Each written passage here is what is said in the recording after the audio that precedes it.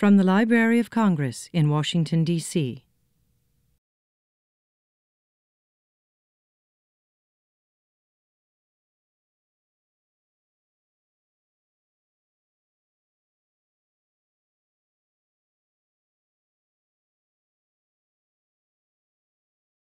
Good evening. My name is James Wintle from the Music Division of the Library of Congress here.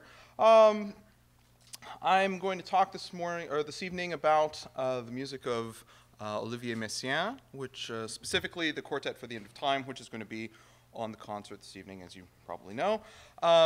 Usually these pre-concert talks have some particular connection with the collections in the Music Division. This one doesn't in particular, but I did want to mention, for the sake of continuity, that although we do not, in the Music Division, have a manuscript of the Quartet for the End of Time, of course we have first printed edition of the piece with lots of really good information in it, but we do, in the Music Division, have the manuscript of Messiaen's Thuringia Lila Symphony, which is a major work that is actually going to be performed at the National Symphony tomorrow night. And is a wonderful piece of music. It was one of the commissions from the Kusevitsky Foundation at the library, and is, in a way, connecting this to our collections in the Music Division in a kind of loose way, in that it's all happening this weekend, and we're all here in the library, so at least there is that. I did want to talk about this piece in particular because I feel like it is an important piece of music and a really has a story behind it that I think is really interesting and can enhance your listening of the piece, maybe more so than usual. If you don't know the background, you'll see what I mean. So, I'll go ahead and get started. In the preface of his published score of the Quartet for the End of Time, there's actually quite a lot of information that Messiaen wrote, including the following biblical quote from the 10th chapter of the Revelation of St. John. And this is, let's see, William Blake's depiction of the 10th chapter of the Revelation of St. John, which I think is a rather dramatic image. And here is the quote, "And I saw another mighty angel coming down from heaven, wrapped in a cloud with a rainbow on his head. His face was like the sun, and his legs like pillars of fire. Setting his right foot on the sea and his left foot on the land, and standing on the sea and on the land, he raised his right hand toward heaven and swore by he who lives forever and ever, saying, 'There will be no more time, but in the days when the seventh angel is to blow his trumpet, the mystery of God will be fulfilled.'" Messiaen continues in the preface, "This piece is directly inspired by the above passage from Revelation. Its musical language is essentially ethereal, spiritual, Catholic, with a capital C. The modes, realizing melodically and harmonically a sort of tonal ubiquity, bring the listener closer to infinity, to eternity in space. The special rhythms, independent of the meter, powerfully contribute to the effect of banishing the temporal." End quote.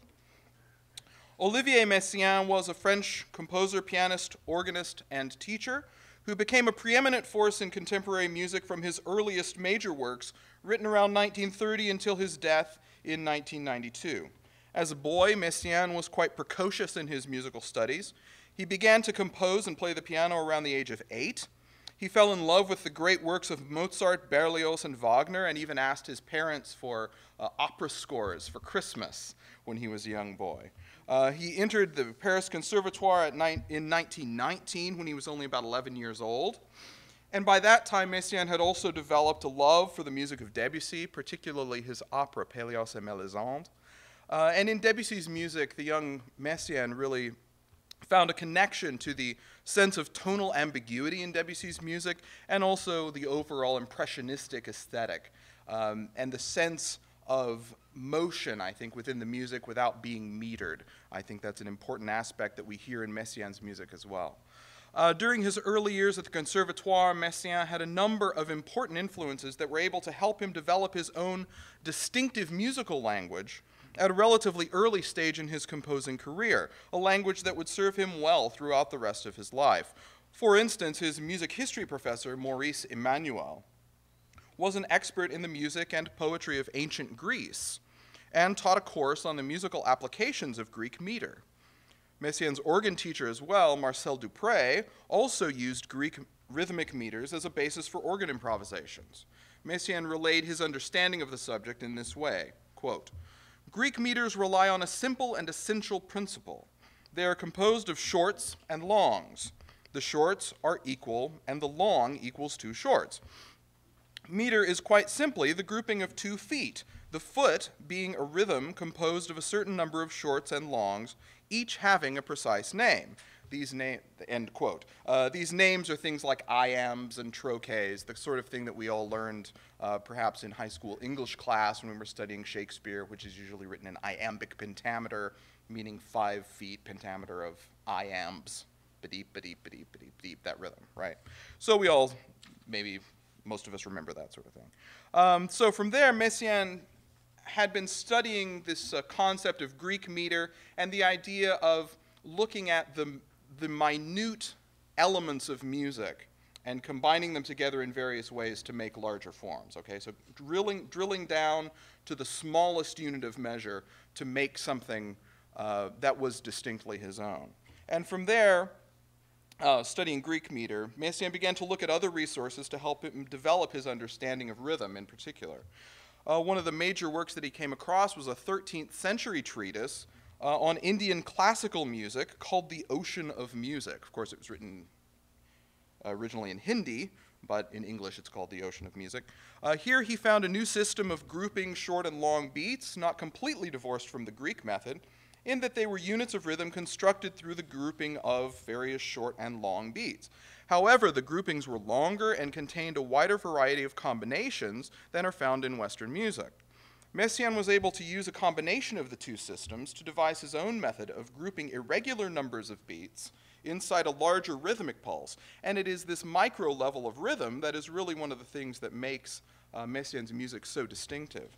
In the Quartet for the End of Time, he employs what he called added value rhythms, in which he includes an extra small note within a seemingly regular metric idea. He adds a little extra small note just to keep you off balance. And that can be either an actual note, a dot, or a rest, but just a little bit of extra time that fit into this otherwise standard metric organization. We can see this in action at the beginning of the 6th movement of the quartet, called Dance of the Fury for 7 Trumpets. And we'll do a little,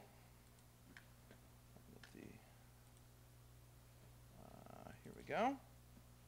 There's a little bit of that, and you can see here.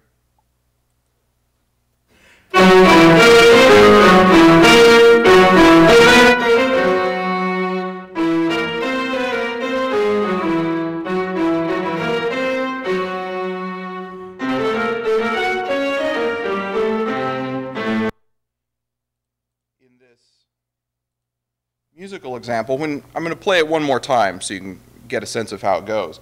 But even though we're dealing with mainly eighth notes and quarter notes, the pulse of the music is actually the half note, right? And now you can really feel that in this performance, I think. That he's grouping what would normally be 2/2 time here with 2 groups of, quarter note length music, except he has this extra 16th note in it to give it that extra sort of rise in the beat. So if you think about it in terms of half measure groupings, you get a sense of how this sort of extra rhythmic pulse within it really works. So let's just listen to it one more time and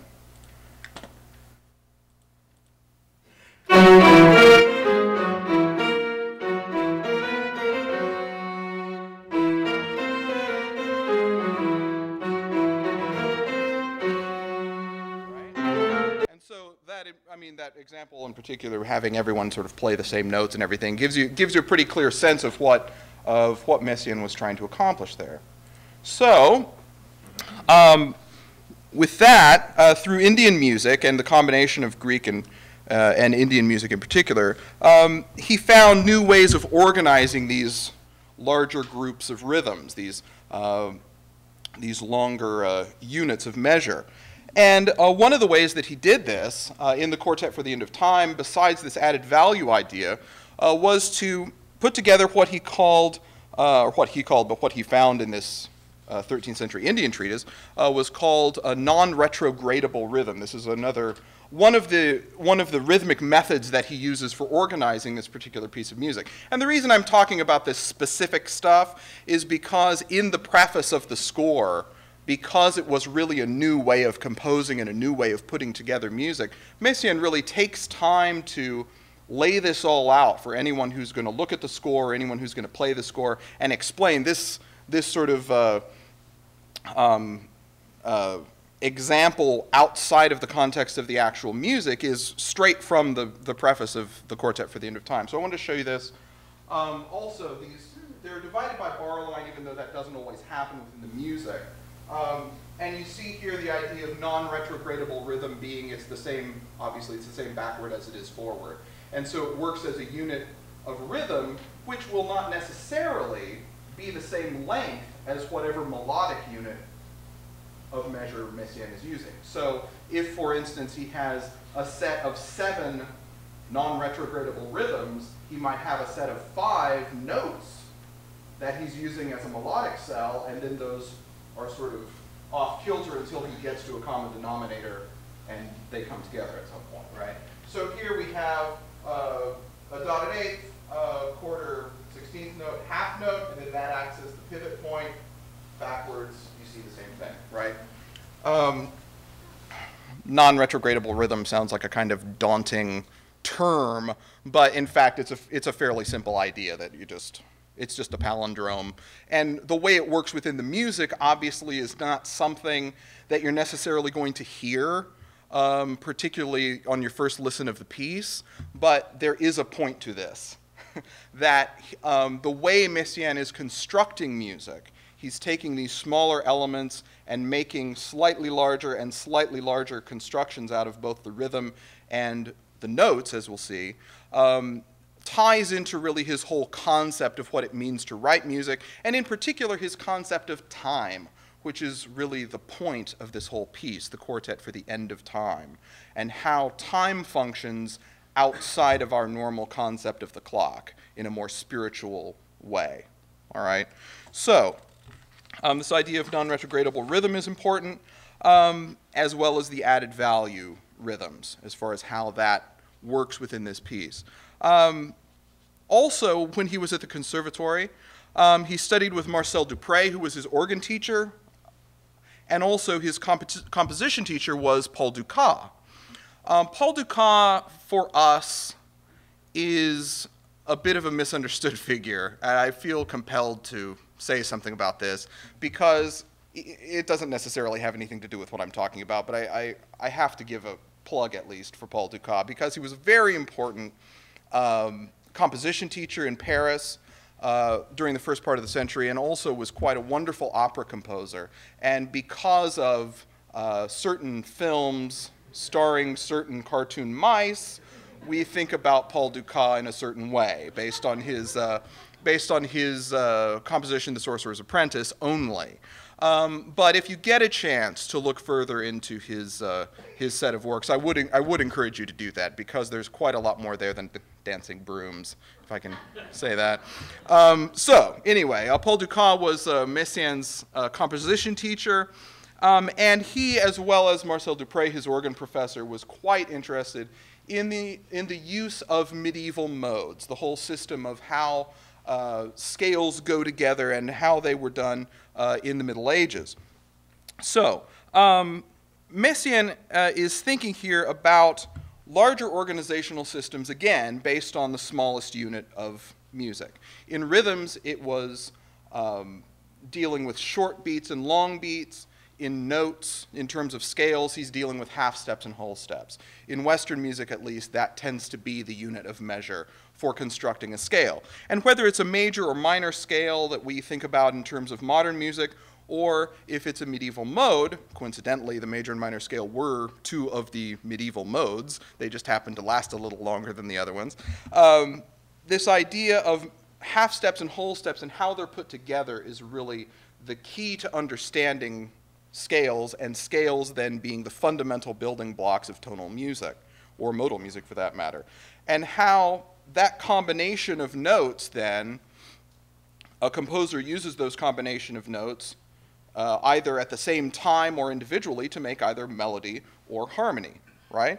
So we have this idea of modal music, and Messiaen in particular is interested in taking this idea of half steps and whole steps within a normal major or minor scale and changing around the concept a little bit. So it's not just like, say, a major scale, for instance, whole step, half step, whole step, whole step, whole step, half step, like you would get the notes of a major scale. Instead, he's taking these smaller units of measure and putting them together in different ways, like alternating half steps and whole steps, where you get something called an octatonic scale, which is simply half step, whole step, until you get to an octave, and coincidentally that kind of idea gives you 8 notes instead of 7, which is why it's called an octatonic scale.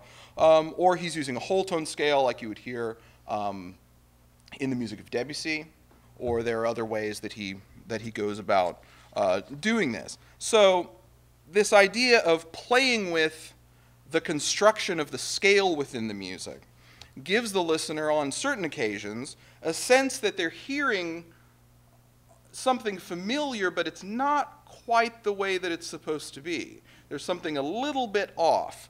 And I want to play you another example of from the 4th movement of the Quartet for the End of Time, where he's writing a melody that sounds vaguely like it's in E major, vaguely like a major scale, but in fact, it ends up, if you look through the whole thing, it ends up being based on an octatonic scale, this idea of alternating whole steps and half steps.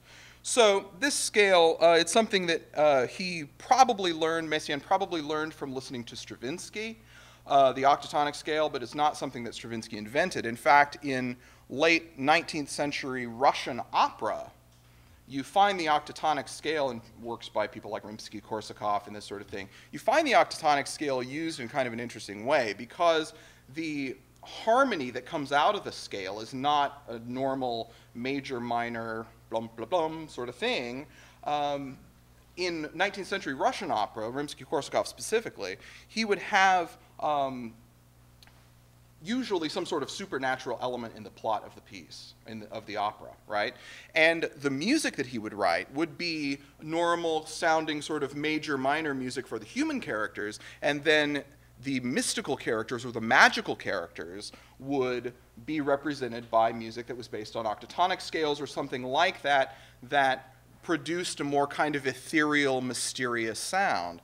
And this kind of sound is something that I think is very close to what Messiaen is trying to do here with expressing something beyond the temporal, expressing something beyond human understanding, beyond our normal thought of what exactly music is. But here it's not so much that.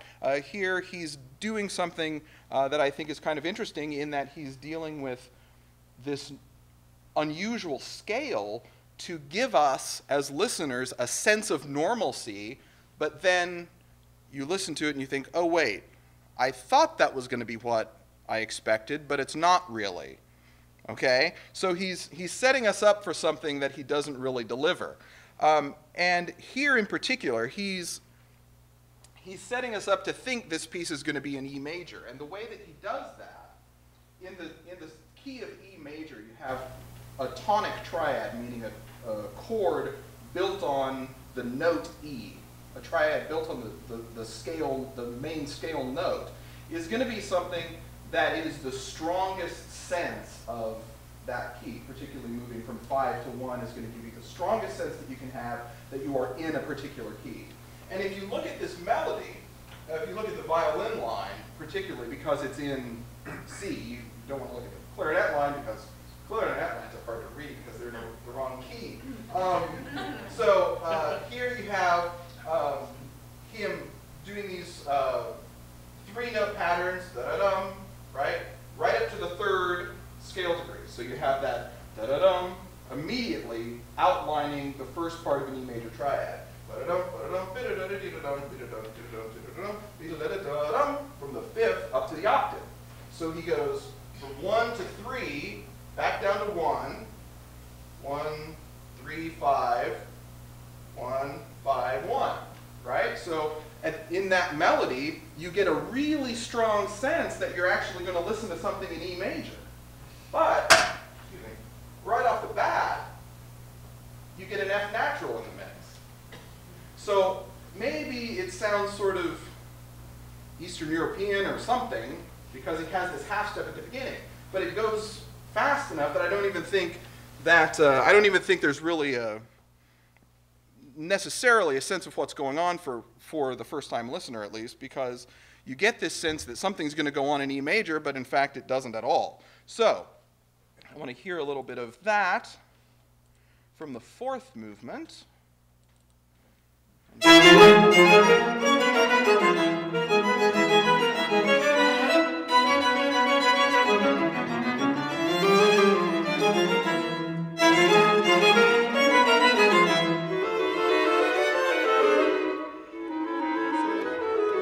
One might listen to this and think, oh, that's sounding familiar. It's sounding like something that's maybe in a key.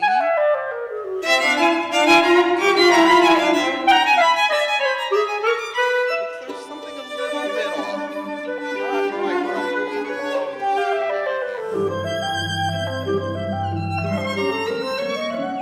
And I don't want to play too much of this for you because you are in for a treat this evening, especially if you've not heard this piece before. I don't want to give too much away, but I don't want to ruin the ending for you.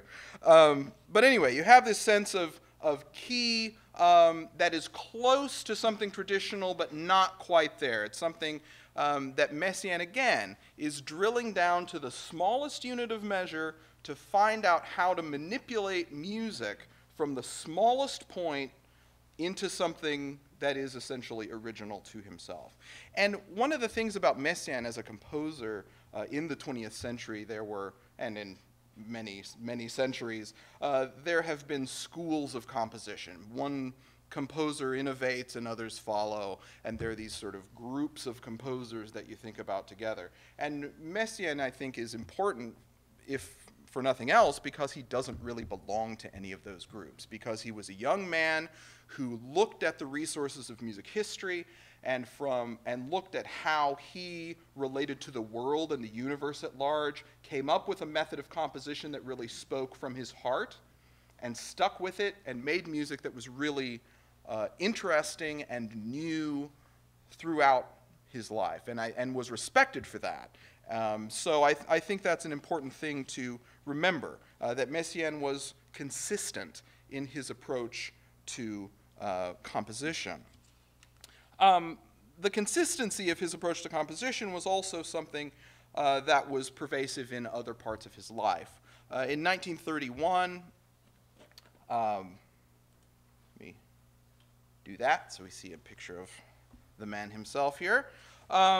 In 1931, just after he left the conservatory and had come to realize these various things about how he wanted to put music together, he took a post as an organist at La Trinité in Paris. This was his first position as an organist, and one that he kept for 60 years. This is someone who became a world-famous composer, traveled all over, but still would go and play Sunday services in Paris at this church for 60 years. And I think that that is a testament to his devotion to religious matters, as well as his sense of consistency about what he wanted to do with his life. He found out what he wanted to do, and he did it. And whether he's writing some of his organ music or the Quartet for the End of Time, Messiaen believed and wrote on numerous occasions that the point of his music was to, quote, manifest the doctrines of Christian faith, end quote. However, his concept of Christian faith is maybe a little unusual. It's mystical. It's mystical in the way that we think about the world maybe of a medieval monk or someone who is dealing with the mysteries and the unknowable parts of religion. And Messiaen really embraced that. He embraced the inherent mysteries of faith by using music as a voice with which he could comment on what were ultimately unknowable things about the universe. And he uses music as a way to do that. The sorts of things that people can't really talk about intelligently because there's no way to know the answer to these questions. Music is the key for Messiaen and for many other people to give voice to those questions and possible answers to them. And I think that's one of the things that we find in this Quartet for the End of Time, is this concept of time and space and what exactly it means. One of the things that I think is really at work in Messiaen's music is the idea of sacred space. That time in his concept moves from a strict measuring of passing moments to a larger concept that envelops all time into a single moment that is the present. And the idea of sacred space in liturgical practice is the idea that you have a liturgy in the Christian church, in the Catholic and Episcopal churches, other liturgical churches, and within that liturgy there is a sacred space that those words exist in, and that you as a participant in that activity exist in while you're doing it. And so while you are in that so-called sacred space, you are not only there, but you are also in every other utterance and every other instance of that happening. And so the past and the future and the present all meld into one concept. And I think that that's something that Messiaen was very aware of, and something that affected not only his personal sense of self, but it affected how he wrote music and why he did things like little added eighth notes or little added 16th notes within otherwise normal metric organizations, and why he played with the idea of time. So even if you had a sense of the half note, you didn't really have a sense of the eighth note, because it really wasn't something that you can put your fingers on and you can conceive of all the time. And I think that this sense of sacred space is critical in understanding why this music sounds the way it sounds, because of his belief in this mystical Christian idea of how the universe worked and how time is not something that is strictly measurable. So let's see, we have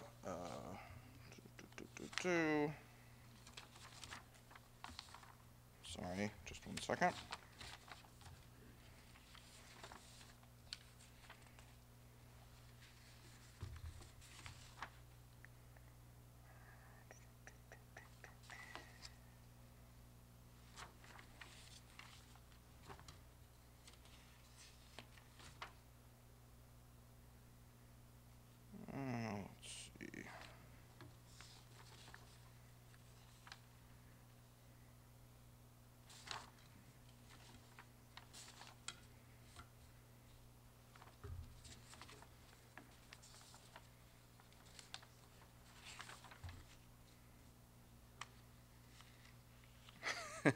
Time is not the same as you might think.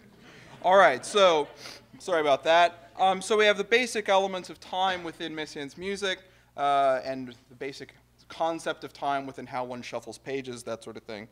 And another aspect of that, another aspect of this larger concept of what it means for Messiaen to deal with the universe and to know these unknowable things. Another important aspect that manifests itself in his music is the idea of birds and bird song. In particular, Messiaen went out into the forests and into the fields and actually took a notebook and he listened and wrote down bird songs, and he used them in his music. When he was writing the Quartet for the End of Time in the 1940s, he had not done much of that work by that point, but was still familiar with bird songs and utilized them in this piece in particular. In his later works, in particular, I'm thinking of an organ work called The Mysteries of the Holy Trinity from 1969. He writes the bird song, identifies the bird song within the score of the piece. So when you're playing the organ and you look at the music, it says nightingale, and then there's a nightingale call, and it says finch, and then there's a finch call, exactly notated within the otherwise very, well, completely complicated organ music that's going on. So his understanding of these and how to use them as musical elements changed and became more specific as his music progressed. In the Quartet for the End of Time, in particular, since that's what we're here to talk about, in the preface of the piece, Messiaen introduces the scene of the first movement like this. This is a quote, between 3 and 4 o'clock in the morning, the birds awaken. A solo blackbird or nightingale improvises, surrounded by dust whirls of sound, by a halo of harmonics, lost high up in the trees. Transpose this onto a religious plane, you have the harmonious silence of heaven. The clarinet in this excerpt, end quote, the clarinet and the violin act as birds, the bird calls within this beginning of the piece, and the cello you'll hear in particular gives you this idea of the halo of harmonious sound. And we'll hear how that works here.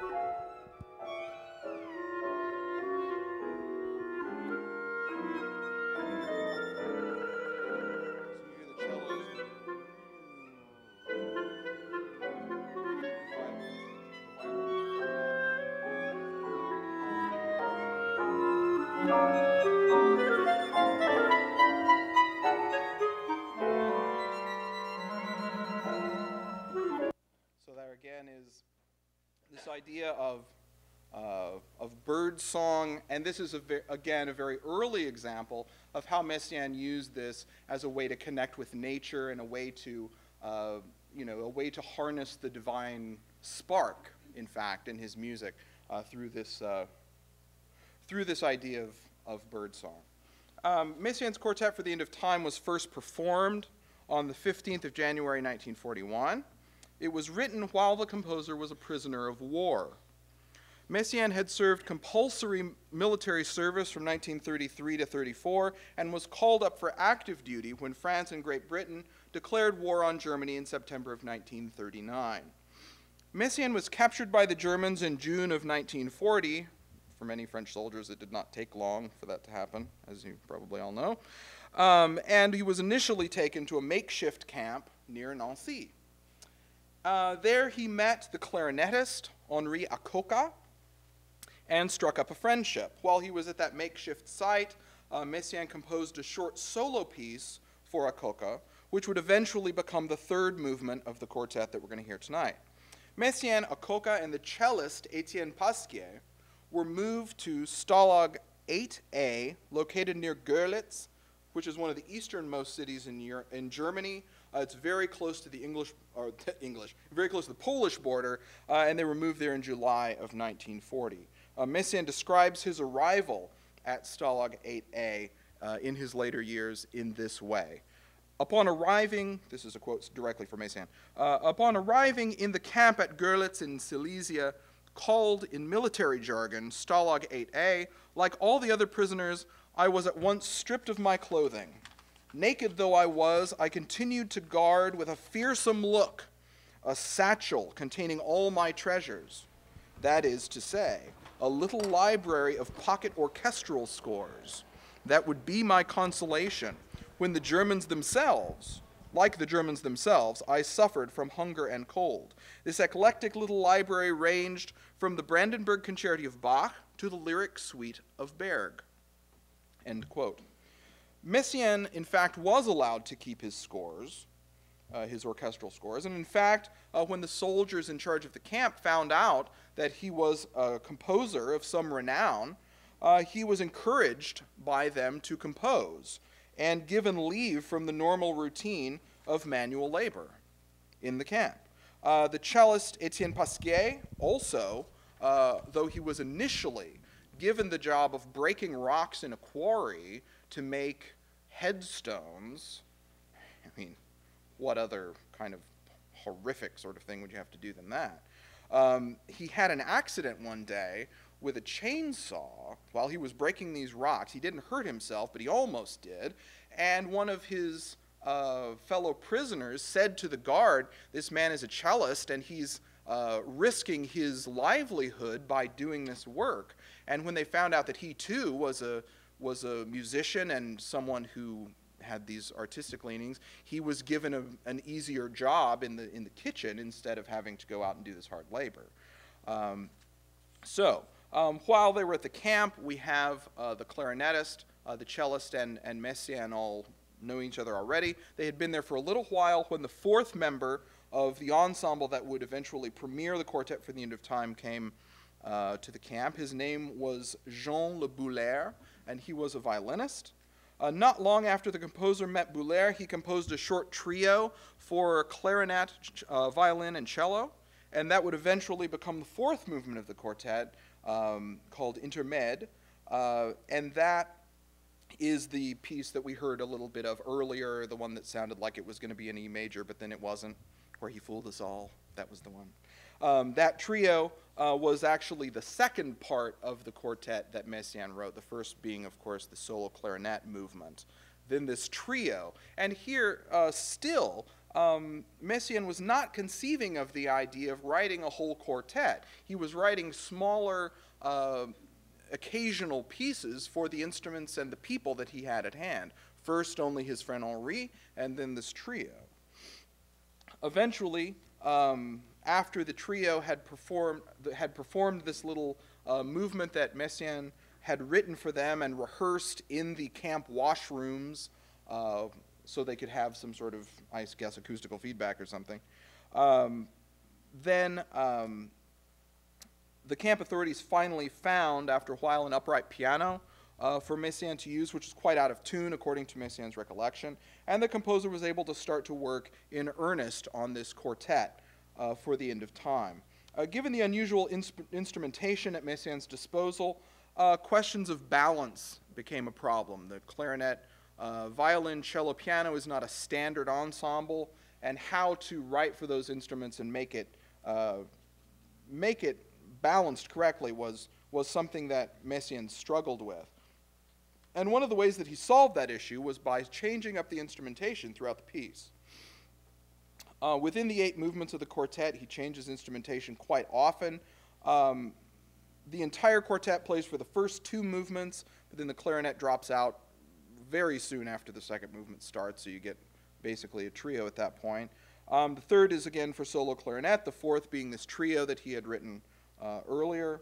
The 5th movement is for cello and piano, the 6th for the entire ensemble, but playing the same pitches for most of it, as we heard a little bit of. And that idea of who's playing what, whether they're playing unison lines or, as we heard in the first movement, the clarinet and violin having a particular role in the texture, the cello having this kind of harmonious halo of sound, and then the piano doing these series of chords. How all of these instruments fit together and how they're grouped, again, is another thing that when we go in and actually listen to the music, we can have, that's something to listen for. Who's playing when and who's playing with each other. And these are the kinds of problems that Messiaen really had to work to solve within the composition of this piece. And then, of course, the last movement is for only violin and piano. Of course, within these movements, we have instruments dropping in and dropping out and playing a variety of roles. Given the circumstances in which this was written, this is a poster from the original premiere of the piece. We see down at the bottom, if I can use my little pointer here, down at the bottom, the list of the names of the musicians and the date of the piece, of course. And this is, as you see here, stamped by the prison camp here. And this is Stalag VIII-A itself. This is what it looked like. And this is where Messiaen and the other musicians were. These buildings were where, not that one specifically, but that kind of building was the sort of thing that they were using for rehearsal and for performance. Given the circumstances, one is apt to wonder how Messiaen was able to acquire the tools needed for composition. I would imagine that the simplest things like pencils and paper can become precious commodities in a situation like this. Luckily for Messiaen, there was a guard named Hauptmann Karl Albert Brühl, who was sympathetic to his cause and provided him with pencils, erasers, and staff paper that he needed to complete his work. Brühl was a German lawyer who was working at the camp as a prison guard. According to recollections from people who were in the camp, he was a German nationalist but an anti-Nazi. He spoke fluent French, and while he was a guard in the camp, he took special care to help the Jewish prisoners who were in the camp, many of whom were able to pass undetected from the guards. And these people who were able to pass undetected included the clarinetist, Henri Acoca, who was not taken away, because of the ability of this guard to help them sort of stay under the radar. Of course, Messiaen's ability to write down his music did not guarantee a performance. Henri Acoca was the only person in the camp who actually had a personally owned instrument with him. His clarinet was the only one. The camp itself had, according to an interview with Jean Le Boulaire, the violinist, had 4 or 5 violins, 1 or 2 cellos, and this upright piano, which was horribly out of tune, apparently. So Messiaen's instrumentation for the quartet was geared not only to the people at hand, but also to the instruments that were available. And those few instruments had to be shared among 30,000 prisoners who were in this camp. And there were English prisoners, groups of English prisoners and groups of Polish prisoners that wanted to give regular musical performances, so it wasn't just this group and a whole bunch of other people off gardening. It was many people who were interested in the arts and interested in musical performance. And the violinist Boulaire says that it was, again, this guard Brühl that made sure they were able to get what they needed as far as the actual instruments. There is a popular detail of the story concerning the instruments that came from the composer's own recollection of the premiere. And this goes that the cello that Etienne Pasquier played at the premiere only had 3 strings. And it's a very dramatic, scene. And Messiaen was sort of famous for this, for recalling things in the most dramatic terms possible. But that the cello, in fact, was this old dilapidated cello that only had 3 strings. Something that many of us learned when we first learned about this piece. In fact, Pasquier himself, the cellist, remembers things differently. And in fact, he recalls being taken by 2 armed guards into town to pick out a cello for himself from a dealer in Görlitz, and using 65 marks that he had collected from his fellow prisoners because they knew he was a cellist and didn't have any conceivable way to perform. He took up a collection from his fellow prisoners and went into town with these 2 armed guards with guns, and everything, and was able to pick out a cello from this dealer that the camp, I guess, had some sort of thing with. When he returned to the camp that evening, he played for the camp until their curfew, treating them to favorite classical pieces for solo cello, including the work of Saint-Saëns and Bach. Stalag VIII-A would later have a resident jazz band and a whole classical orchestra, but in these first years of the war, when Messiaen was there, they had chamber music concerts and a variety show in a theater that they had on the camp.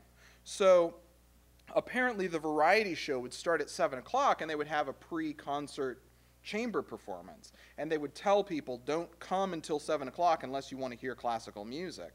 But I suppose the lack of entertainment brought people there, of course. And there was supposedly full houses for these concerts on a fairly regular basis. In addition to the concert hall, or the place they used for a concert hall within the camp, they also had a lecture hall where people would come from the outside, and also prisoners were able to give talks about their particular areas of expertise. There were Catholic priests that came and gave sermons, and different people came and talked about a variety of topics. And actually, before the quartet was written, Messiaen himself gave a lecture at this lecture hall in the camp. And the lecture was on the subject of the biblical book of Revelations. You didn't see that coming. And it was titled Colors and Numbers in the Apocalypse. And it was perhaps this lecture that, thinking about the book of Revelation was perhaps this lecture that sparked the idea for Messiaen to write the quartet for the end of time on this particular text. Given the circumstances, he was always going to write something, but why it's focused on this particular text instead of any of the myriad of other texts it could be, maybe because of this particular lecture and because there was a priest who had come in and asked him specifically to talk about it. So, in closing, I want to say that Messiaen's Quartet for the End of Time is not only a wonderful piece of music, as you will hear in a few minutes, it is also a testimony to the spirit of the artist and the strength of faith, both of which can survive and even flourish even in the worst possible circumstances. The first performance of the Quartet for the End of Time was described by Messiaen in the following way, quote, "An upright piano was brought into the camp, very out of tune, the keys of which seemed to stick at random. On this piano, I played my Quatuor pour la fin de temps in front of an audience of 5,000 people." Realistically, there were probably 400 people there. This is just a side note. But he played, according to himself, in front of an audience of 5,000 people, the most diverse mixture of all classes in society: farm workers, laborers, intellectuals, career soldiers, doctors, and priests. Never have I been listened to with such attention and such understanding, end quote. So thank you for coming, and I hope you enjoy the concert and think about these things that we've talked about maybe a little bit while you're listening to the quartet. I appreciate your attention. Thank you. And if you have any questions, now is the time to do that. Anybody have anything that they want to? Yes. Well, oh, okay. I can sing a song. Yeah, I only have a few karaoke tapes with me. Okay. You did a great job of introducing us to the granularity of the piece at the small scale.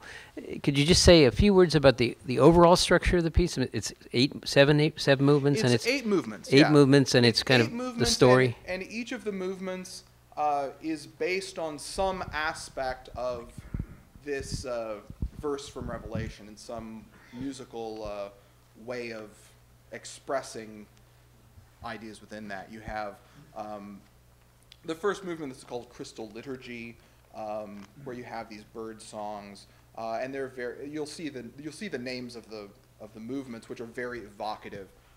That was one of the things that within this piece that Messiaen does, is give these very evocative names to the movements to give you a sense of really what he's talking about. But the quote from Revelation really covers the overall structure, I think, and he's speaking specifically about different parts of that as the piece goes along.